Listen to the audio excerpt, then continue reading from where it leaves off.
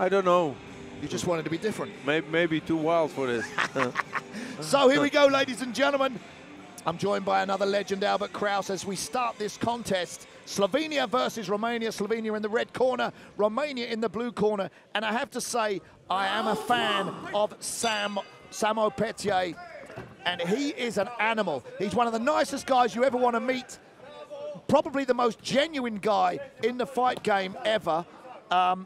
47 fights, 35 wins with 22 KOs, which is pretty good for someone of the lighter weights.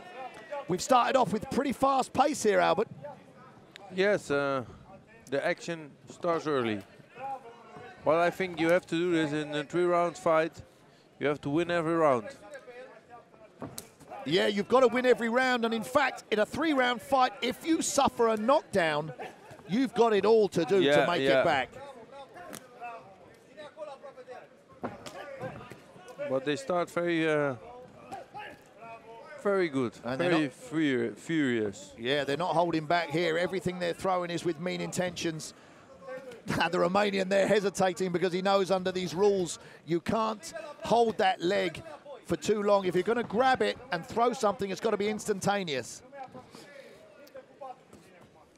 So Petje always in fantastic cardio shape. He can keep going at this pace for 3 rounds. Nice high kick there.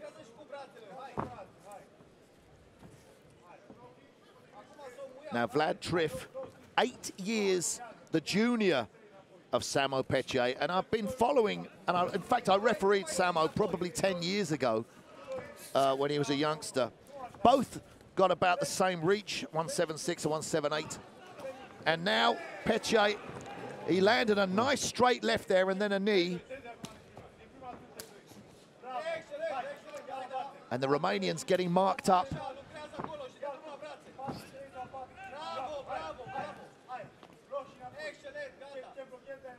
Now, one thing I would say is when Petje throws a kick, he does drop his hands,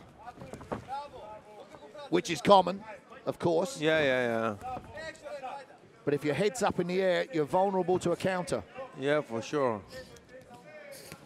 There. Oh, there you got him. That was that left hook, and it landed on the chin. He took it well.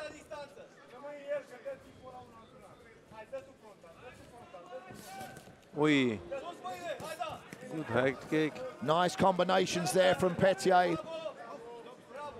And every time the knee to the body, you see it's really Thai style, huh? Yeah, he's a Muay Thai champion. Yeah. But you recognize this.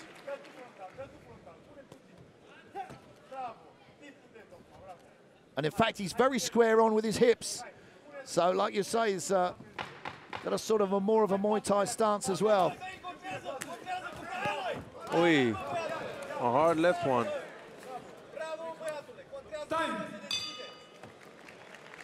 The Romanian there, you've got to give it to him. He's tired at the end of that round. He took some punishment, but he's still very much in the fight. Big, yeah. He still wants to fight. He's come to fight and actually fight on a platform as big as SENSHI. We don't accept anything less. And one thing I will say, if the fighters are listening, if you win a boring fight, you may not get asked back to fight again. If you lose a fight and you fight like an animal, the chances are you're going to get asked back. Yeah, for sure. In every fight, it but it's good to see a good loser who really want to fight, and it just shows you records. Sometimes it's easy, more important than the clearly winner when he has no good style and no. And you can't always tell by a fighter's records. No, they say records are for DJs. Yeah. Yeah.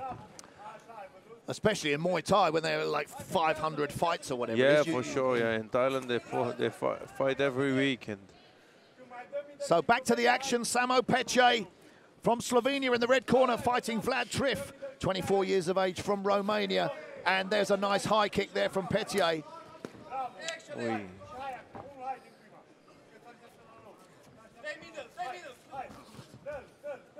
Now Petje is a class act, but I will say that he's very stiff with his upper body. He's not bouncing, he's not on his toes, but the results speak for themselves. Yeah. Little switch there. And he landed that knee.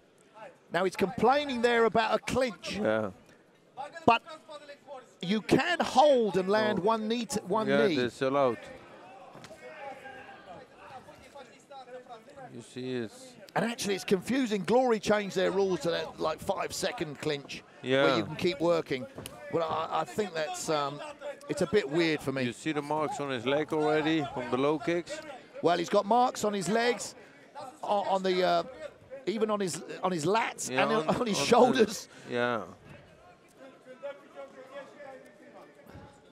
Well, his left leg is already red and a little bit bruised. And he finishes again, with a low kick, yep. Oh, he broke his nose. Up. It's over. It's over, he broke his nose. Yeah, you saw that. Yeah. 4, 5. His corner are telling him to carry on, but he's not going to carry on. The fight's over, No. the towel's coming in. And he's probably not showing as much pain as that is probably giving him. And you can see his nose has shifted across his face a little bit. Yeah. But as fighters, a little bit of body modification like that, it's not a bad thing, is it? No. And ladies and gentlemen, we have a winner by way of knockout from the also a cut on his nose, on the side of his nose. There's a cut, I think, yeah. Well, you know what they say, the girls like a scar or two. They say, but... Not nowadays with these pretty boys running around, who knows? But there we have it, Samo Petje from Slovenia. Now they only like likes on the social media. Yeah. That's more important than whatever. Yeah, whatever happens on Instagram is the most important thing in the world. But let's not open a can of worms there. So KO for Samo Petje. And he was super confident before this fight. Yeah. Very relaxed. In fact, he was in the gym training this morning with some weights. I saw him.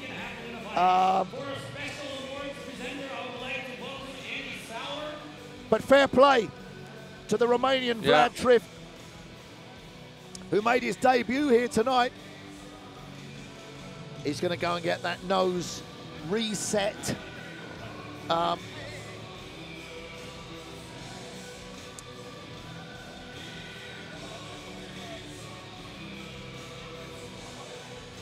I'm just wondering how these guys get on a plane with these trophies.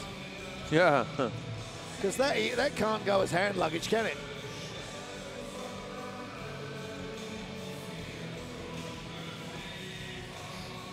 Samo Petje's corner man there with a big smile on his face. Yeah, he cleared the job. And it's teamwork at this level. You know, the preparation, your corner man. Yeah, everything has to be right. It's almost like a family thing, isn't it? You know, for want of a different word, you have to get pretty intimate with fighters and get to know them really, really well.